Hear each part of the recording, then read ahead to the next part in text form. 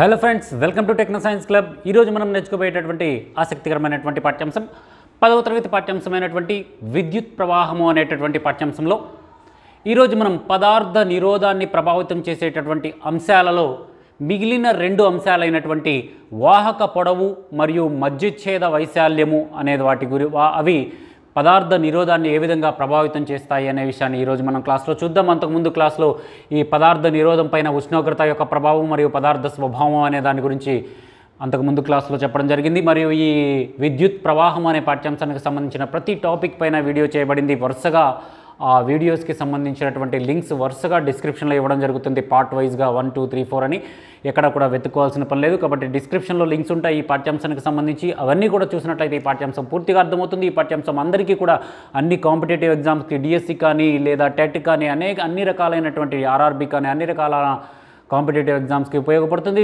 10వ తరగతి విద్యార్థులకు ఇంకా బాగా ఉపయోగపడుతుంది. కాబట్టి ఈ వీడియోను పూర్తిగా చూడండి. నచ్చినట్లయితే లైక్ చేయండి, మీ ఫ్రెండ్స్ అందరికీ షేర్ చేయండి. సబ్స్క్రైబ్ చేయడం మాత్రం మర్చిపోకండి. సబ్స్క్రైబ్ బటన్ పక్కన ఒక బెల్ సింబల్ ఉంటుంది. ఆ బెల్ సింబల్ని ప్రెస్ చేయడం ద్వారా మన ఛానల్లో పెట్టేటటువంటి కొత్త వీడియోస్ అన్నీ కూడా మీకు మొబైల్కి నోటిఫికేషన్ ద్వారా మన ఛానల్లో వీడియో పెట్టగానే వెంటనే మీకు మొబైల్కి నోటిఫికేషన్ వస్తుంది. కాబట్టి please like, share and subscribe. Let's go in to the topic.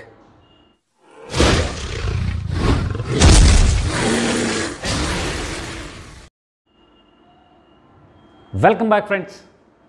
విద్యుత్ ప్రవాహము అనేటటువంటి పాఠ్యాంశంలో అంతకు ముందు వీడియోలో మనము పదార్థ నిరోధాన్ని ప్రభావితం చేసేటటువంటి 4 అంశాలలో ఉష్ణోగ్రత, పదార్థ స్వభావము ఈ రెండు ఏ విధంగా పదార్థ నిరోధాన్ని ప్రభావితం చేస్తాయి అనేటటువంటి విషయాన్ని అంతకుముందు క్లాస్లో చూడటం జరిగింది. ఆ క్లాస్ కనుక మీరు చూడనట్లయితే డిస్క్రిప్షన్లో లింక్ ఉంటుంది. కార్డ్స్లో ఇప్పుడు వదిలేయడం జరుగుతుంది. పైన వీడియో పైన కార్డ్ ఒకటి ఉంటుంది.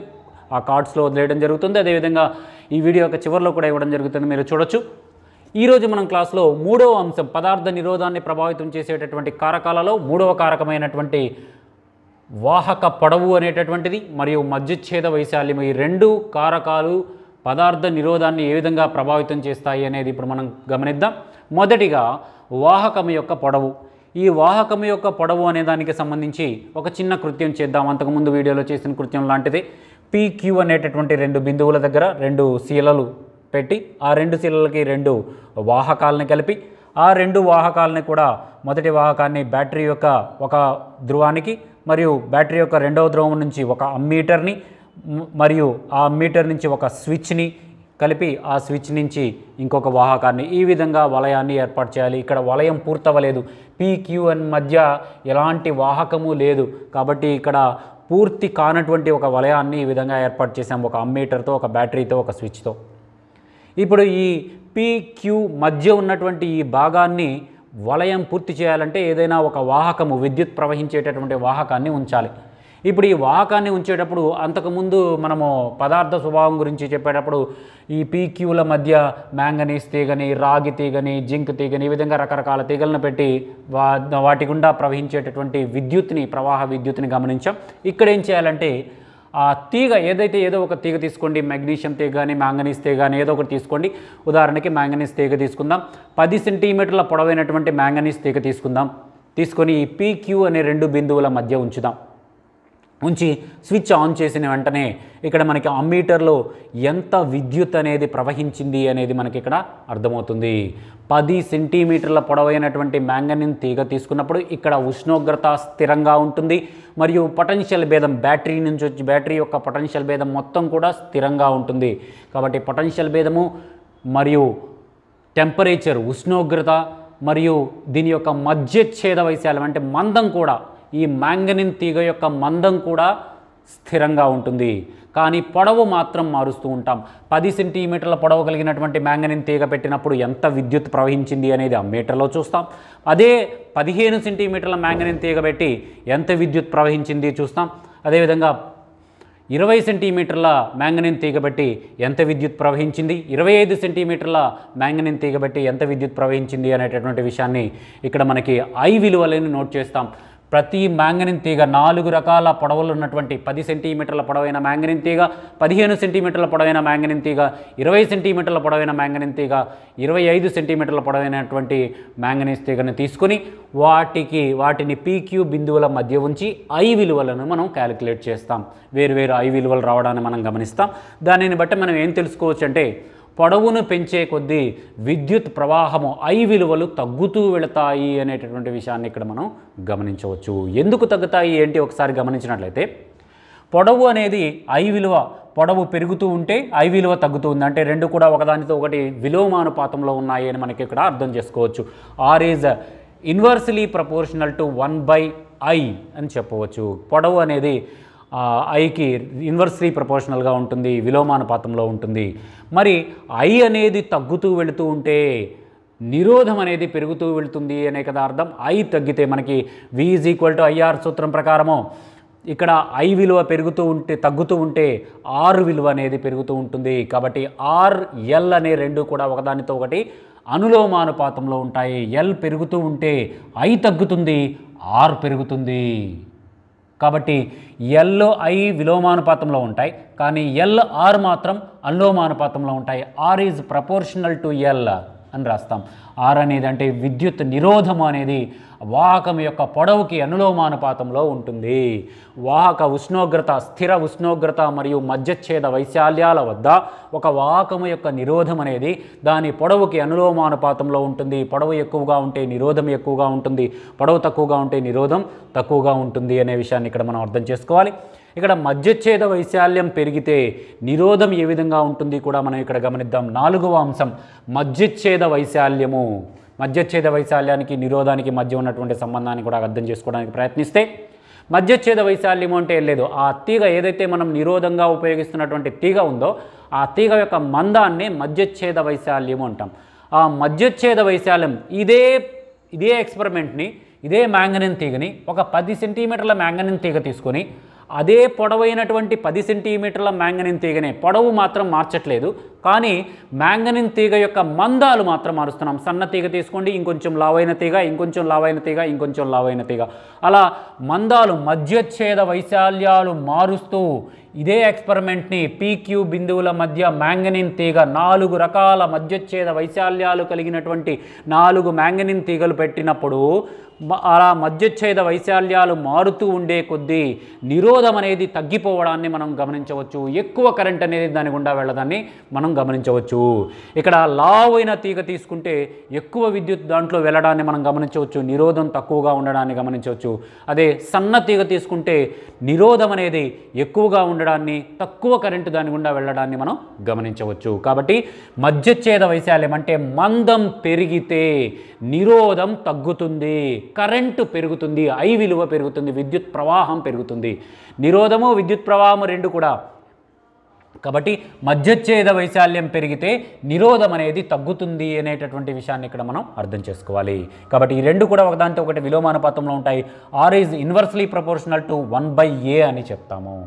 వాహకం యొక్క ఇక్కడ వాహకం పొడవు స్థిరంగా ఉంటుంది, ఇందాక చెప్పినట్టు 10 సెంటీమీటర్లే మారదు, కానీ ఉష్ణోగ్రత అనేది స్థిరంగా ఉంటుంది, పొడవు అనేది స్థిరంగా ఉంటుంది. కానీ మధ్యఛేద వైశాల్యాలు మాత్రం మారుస్తూ ఉన్నప్పుడు దాని యొక్క నిరోధం అనేది తగ్గుతూ వెళుతుంది. కాబట్టి are is inversely proportional to 1/v అనేటటువంటి అంశాన్ని ఇక్కడ మనం గమనించవచ్చు. ఇక్కడ రెండు అంశాలను కనుక, రెండు ఈక్వేషన్స్ కనుక తీసుకున్నట్లయితే నిరోధం అనేది పొడవుకు అనులోమానుపాతంలో ఉంటుంది, నిరోధం అనేది మధ్యఛేద వైశాల్యానికి విలోమానుపాతంలో ఉంటుంది. ఈ రెండింటిని కలిపి రాసినట్లయితే are is proportional to L/a, are is proportional to L, are is proportional to 1/a, రెండింటిని కలిపి రాసినట్లయితే are is proportional to L/a అని రాస్తాము. కాబట్టి ఈ ప్రపోర్షనల్ అనే గుర్తుని తీసివేయాలి అంటే ఈజ్ ఈక్వల్ టు ఒక ఈక్వేషన్ రూపంలో రావాలి అంటే ఏదైనా ఒక స్థిరాంకాన్ని పెట్టాలి. కాబట్టి ఆ స్థిరాంకాన్ని మనం రో అని, ఒక పీ లాగా ఉంటుంది, ఇది రో అనే అక్షరంతో చూపిస్తాం. ఆర్ ఈజ్ ఈక్వల్ టు రో L/a అని రాస్తాం. ఇక్కడ రో అనేది ఏంటంటే ఒక అనుపాత స్థిరాంకం. దీనినే మనము విశిష్ట నిరోధము లేదా నిరోధకత అని చెప్తాం. విశిష్ట నిరోధము లేదా నిరోధకత ఆర్ అనేది చెప్తాం. ప్రతి పదార్థానికి కూడా విశిష్ట నిరోధం వేరువేరుగా ఉంటుంది. కాబట్టి విశిష్ట నిరోధం అనేది ఉష్ణోగ్రత, పదార్థ స్వభావాలపై మాత్రమే ఆధారపడుతుంది. ఉష్ణోగ్రత, పదార్థం ఈ రెండు విషయాలు మాత్రమే. నిరోధం మాత్రం 4 అంశాలపైన ఆధారపడి ఉంటుంది. కానీ విశిష్ట నిరోధం మాత్రం పై రెండు, ఉష్ణోగ్రత మరియు పదార్థ స్వభావం అనే 2 అంశాల మీద మాత్రమే ఆధారపడి ఉంటుంది. విశిష్టోష్ణం గుర్తుపెట్టుకోవాలి, ఇంపార్టెంట్ బిట్ ఇక్కడ. నిరోధం అనేది ఈ 4 రకాలైన అంశాలు, ఉష్ణోగ్రత, పదార్థ స్వభావం, వాహక పొడవు, మధ్యఛేద వైశాల్యం, ఈ 4 అంశాల మీద నిరోధం అనేది ఆధారపడుతుంది. దానిపైన ప్రభావితం చూపిస్తాయి ఈ 4 అంశాలు. కానీ విశిష్టోష్ణం మాత్రము ఉష్ణోగ్రత మరియు పదార్థ స్వభావాలపై మాత్రమే ఆధారపడి ఉంటుంది. అవి మాత్రమే దాన్ని ప్రభావితం చేయగలవు. ఇక్కడ ఉదాహరణ గమనించినట్లయితే ఇంకొక ఇది ఇక్కడ మనకు టంగ్స్టన్ లోహాన్ని కనుక గమనించినట్లయితే విశిష్ట నిరోధం అనేది వాహకత రెండు కూడా అనులోమానుపాతంలో ఉంటాయి. విశిష్ట నిరోధం ఎక్కువగా ఉంటే వాహకత ఎక్కువగా ఉంటుంది, విశిష్ట నిరోధం తక్కువ ఉంటే వాహకత తక్కువగా ఉంటుంది. విశిష్ట నిరోధం ప్రతి పదార్థానికి కూడా ఒక విశిష్ట నిరోధం ఉంటుంది. విశిష్ట నిరోధం ఎంత ఎక్కువగా ఉంటే దాని గుండా అంత ఎక్కువ విద్యుత్ వెళుతుంది, అంటే వాహకత తక్కువగా వెళుతుంది. విశిష్ట నిరోధం ఎక్కువగా ఉంటే వాహకత తక్కువగా ఉంటుంది, విశిష్ట నిరోధం ఎక్కువగా ఉంటే వాహకత తక్కువగా ఉంటుంది. రెండు కూడా ఒకదానికొకటి విలోమానుపాతంలో ఉంటాయి. ఒకటి పెరిగితే ఇంకొకటి తగ్గుతుంది, ఒకటి తగ్గితే ఇంకొకటి పెరుగుతూ ఉంటుంది.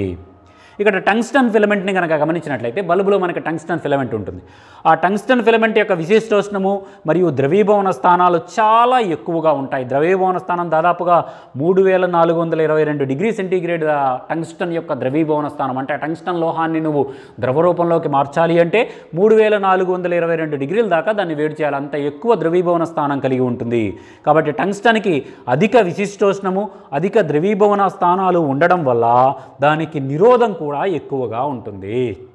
కాబట్టి విద్యుత్ బంధకము P యొక్క విలువ 10/, ఈ విద్యుత్ బంధకాలకు విశిష్ట నిరోధం యొక్క విలువ 10⁻14 నుంచి 14 మీటర్స్ నుంచి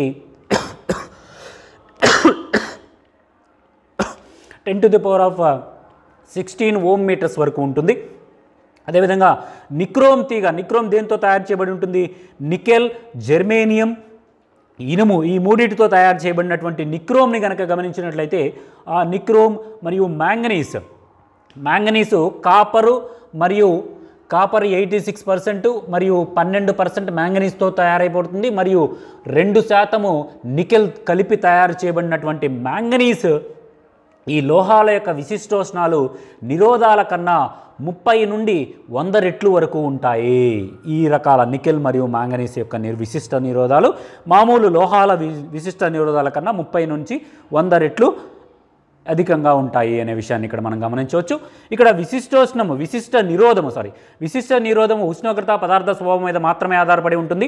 సిలికాన్, జెర్మేనియం లాంటి అర్ధలోహాలు, ఇక్కడ లోహాలు అలోహాలకి మధ్యలో ఒక రకమైన పదార్థాలు ఉంటాయి, వాటిని అర్ధలోహాలు అంటారు. సిలికాన్, జెర్మేనియం ఇలాంటి అర్ధలోహాలకు మాత్రము వాటి యొక్క విశిష్టోష్ణము లోహాల కన్నా 10⁻6 నుంచి 10⁻10 అంటే 10⁻6 నుంచి 10⁻10 రెట్లు ఎక్కువగా ఉంటుంది విశిష్టోష్ణం, విశిష్ట నిరోధము ఈ జెర్మేనియం మరియు సిలికాన్ లాంటి అర్ధలోహాలకు.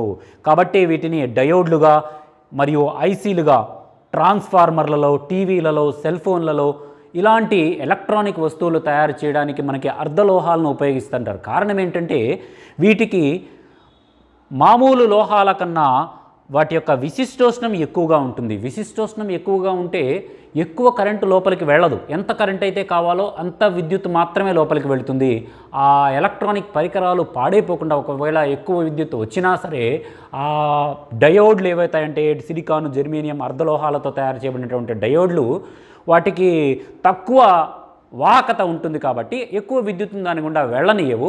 కాబట్టి ఆ పరికరాలు పాడైపోకుండా ఉంటాయి. కాబట్టి ఎలక్ట్రానిక్ పరికరాలలో చిప్స్ కానీ, ఐసీలు కానీ, ఇంటిగ్రేటెడ్ సర్క్యూట్స్ కానీ, ట్రాన్స్మిటర్లు కానీ, ట్రాన్స్ఫార్మర్లు కానీ ఇలాంటి వాటినన్నింటిని కూడా ట్రాన్సిస్టర్లు కానీ, టీవీలలో, సెల్ ఫోన్స్లో, కంప్యూటర్లలో ఈ జెర్మేనియం, సిలికాన్ లాంటి అర్ధలోహాలతో తయారు చేసిన పరికరాలను వాడుతూ ఉంటారు. కారణం ఏంటంటే వాటి యొక్క అధిక విశిష్ట నిరోధము గమనించాలి.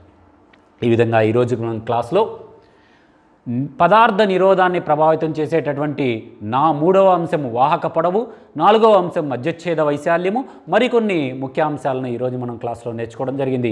ఈ వీడియో కనుక మీకు నచ్చినట్లయితే, కొంచెం లెందీ అయినప్పటికీ కూడా పూర్తిగా చూసినందుకు ధన్యవాదాలు. ఈ వీడియో కనుక మీకు నచ్చినట్లయితే, ఉపయోగపడుతుంది అనుకున్నట్లయితే ప్లీజ్ లైక్ చేయండి, మీ ఫ్రెండ్స్ అందరికీ సోషల్ మీడియా ద్వారా షేర్ చేయండి. సబ్స్క్రైబ్ చేయడం మాత్రం మర్చిపోకండి. సబ్స్క్రైబ్ బటన్ పక్కన ఒక బెల్ సింబల్ ఉంటుంది, గంట సింబల్ ఉంటుంది. ఆ గంట సింబల్ని కొట్టడం ద్వారా మన ఛానల్లో ఏ కొత్త వీడియో పెట్టినా కూడా వెంటనే మీ మొబైల్కి నోటిఫికేషన్ రూపంలో మన ఛానల్లో వీడియో పెట్టారనేటటువంటి ఇన్ఫర్మేషన్ అందుతుంది. కాబట్టి మీరు ముందుగా చూడటానికి అవకాశం ఉంటుంది. కాబట్టి please like, share and subscribe. Thank you for watching. జై హింద్, వందే మాతరం.